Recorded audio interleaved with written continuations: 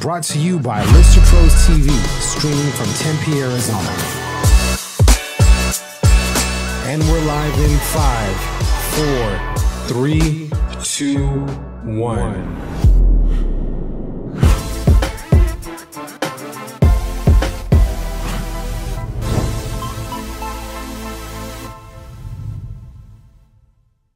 Hey guys, Jordan Nielsen here, host of Real Estate Pros on Lister Pros TV, and today we're in Tucson, Arizona, Guild Mortgage with Catherine Hallberg of Long Realty. Thank you, Catherine, for taking time out of your busy day and joining me here. Well, thanks, Jordan. It's good to be here. Awesome. So we'll give you a couple minutes to introduce yourself for those watching that don't know who you are. Just a quick intro. How long you've been in real estate, what interested you in this business, and we'll go from there. Okay. Well, I'm Catherine Hallberg with Long Realty, and I work with my husband, Rob Hallberg, and we are with Long Realty at Houghton Southeast, which for those of you that don't know is in Rita Ranch. We're in the southeast portion of Tucson, the Vale area, which is a real up-and-coming area. Yeah, it is Vale. Yeah, we were talking to somebody else with there's a lot of new developments and stuff going on. Oh, it's going crazy. Absolutely crazy. Madame Homes actually has bladed a huge area right across from Savannah where they're planning on building over 600 homes in 2019. Wow. So up and coming, definitely a big piece. So before we started the show, we were talking a little bit about your background as a flight attendant, and then you ended up transitioning to real estate. Why did you ultimately choose real estate? Well, it's an interesting story, Jordan. We were living in Dallas. My husband was selling software systems to Fortune 500 companies, and I was a flight attendant for Delta Airlines, and I had been for 31 years. Delta decided to close the Dallas-Fort Worth flight attendant base, so I was left with the option of either transferring to Atlanta or commuting back and forth, and neither of those really appealed to me. My husband had been in the sales industry for a long time, and the software industry in Dallas is very volatile. Companies are always starting and going bankrupt and being bought out, and so he was constantly having to switch companies, and he was getting tired of all that. In addition, I'm a graduate gemologist, and I had a jewelry business on the side, and as you can imagine, I had a real ready clientele and the other flight attendants, so I had that going. And every year we'd come out to Tucson to the gem show to buy for my business. And we knew, though, we wanted to live in Tucson ultimately. So when all this went down, we looked at each other, we said, you know, you can take early retirement with health benefits, which was real appealing. And so we said, we'll just leave now. And so we did. People thought we were crazy. We put our house on the market. We moved on out to Tucson. And we've been here since 2005. The way we got into real estate was we were looking for a home. And we were riding around with our realtor, and we said, well, this looks easy. We could probably do this. So we decided to become realtors, and it's been the hardest job either one of us has ever experienced. Sure. You know, it's definitely not easy, and you hear about stories of people getting into real estate because it's going to be easy money, and it definitely isn't the case if you're in it for long-term success. It's a lot of work. It's a 7-day-a-week job. Oh, yeah. And, you know, anybody that comes into it thinking they're going to do it part-time and make any money is going to be very disappointed. Awesome. But that's interesting so you're a graduate gemologist? Uh-huh. So do you enjoy, like, going on nature hikes here in Tucson with rocks and stuff like that? Or do you like precious stones and stuff like that? Yes, I like the finished product, Jordan. Gotcha. You're like, there's a rock over there that looks very appealing. Although I did go on a Pima mine tour this past weekend. Oh, really? And it was interesting to see the various ores that they had. You know, they mine copper, but there are other ores that are byproducts that they have as well. So it is real interesting. Yeah, I like it. I still interesting. go to the gym show every year. Oh, really? Oh, yeah. Oh, yeah. I still That's do cool. that. So we know that there's a lot of options here in Tucson when it comes to real estate agents, and there's more and more getting in the market or getting in this industry every day. So what differentiates you? It's you and your husband, correct? Yes, Work as a myself team, and Rob, yes. or as a partnership. So what sets you guys apart from the other agents in the Tucson area? Well, Jordan, thanks for asking that question. Rob and I are both associate brokers, and I think that the one thing that makes us so successful is our attention to detail. As you may know, a real estate transaction has a lot of moving parts.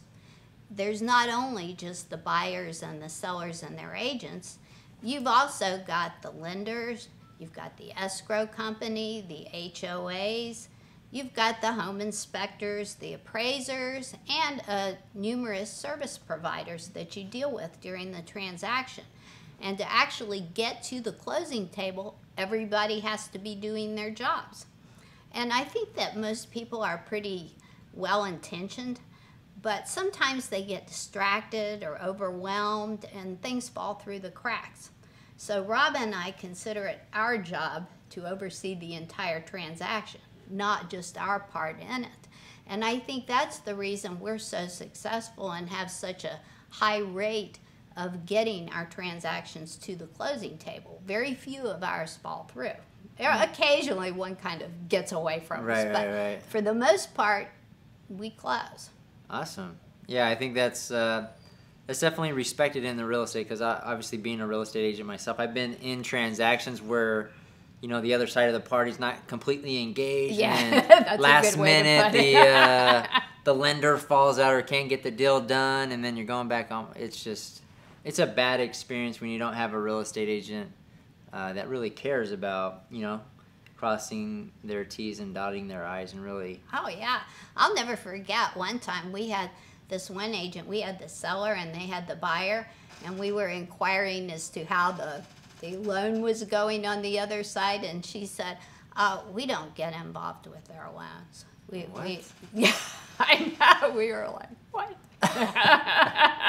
And that was the one that fell through the crack. No, we immediately called their lender to see, you know, what was happening. Yeah. But yeah, you really do. You have to keep engaged with the lender and find out where the process is going, if there's any kind of problems that are coming up that maybe you can help with. And many times we have, you know, we're willing to go the extra mile, you know, and that's kind of what it takes if you're going to be successful really in any business, is to be willing to go above your job description. Sure. Awesome, man. We were talking before this about videos. You mentioned that you do some video. So talk to us about video, because I think a lot of real estate agents may get caught up or self-conscious and not want to do videos. You know, how have you found it yourself able to do videos and, you know, enjoy the process? One thing that I think is important is to be prepared and think about ahead of time what it is that you're going to say, so you don't get up there and stumble around.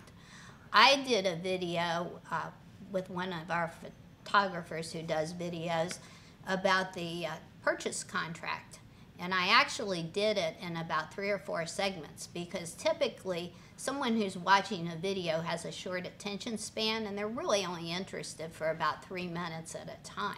And so I broke it up so that they could actually digest what I was saying and not, you know, just fall asleep during the whole process. Right.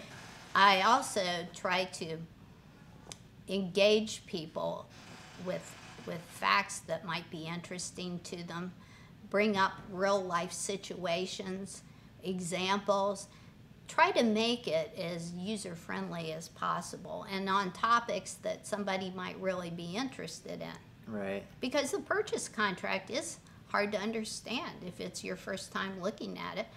I think it's helpful to go through it and step by step and let buyers know what to expect. Absolutely. You know, it's important, you know, to kind of know what you're going to talk about, you know, pre-plan and deliver value to people, you know.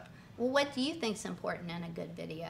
You do them all Oh, the time. we do them all the time. You know, I think you brought up a good point about you know, attention spans being short. So, you know, what can you make it to be interesting? I think a lot of videos lack interestingness. I think, and audio quality is one for me. So it's like content one, and your production quality is the other thing. Anyways, I could go on for days about the topic, but yeah. So I think you know, being prepared.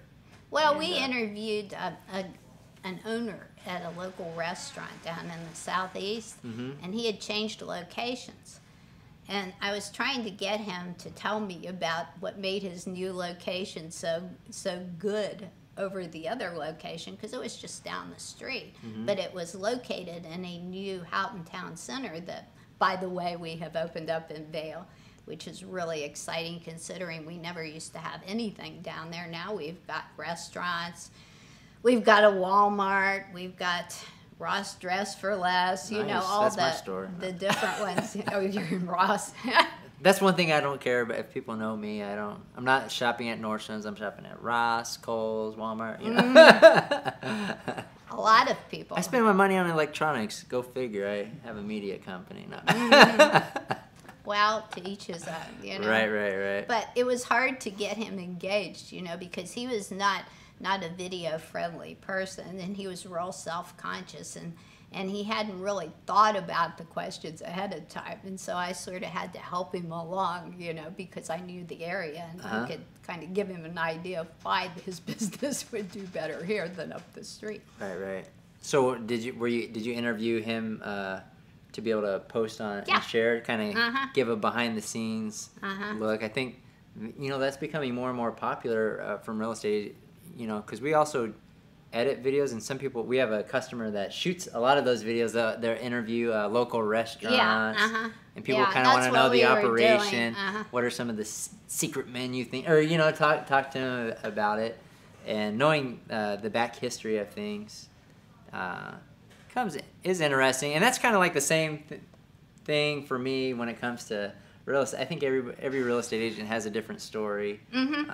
They get into the market or into this industry for different reasons, and it's interesting, you know, and people that may know you that, oh, I didn't know that about, I didn't know she was a gemologist, or you know, it just it's interesting. Well, and that's why we like doing real estate, is we have met an array of people from all walks of life that we would not have met otherwise, and they all have stories to tell. They all have reasons why they're buying or selling homes and what's important to them. And we kind of, well, we do. We custom make our business according to what people need. We'll go around with sellers room to room and help them figure out what stays in the room and what's better to stash somewhere. Right. And as you well know, pictures are vital. Oh, because sure. everything's on the internet now, and videos are important. So to have good photographs of your home is essential. And you guys at Lister Pro, of course, provide that service. You have 3D photos, you've got drone photos, you've got a variety. People love looking at those things.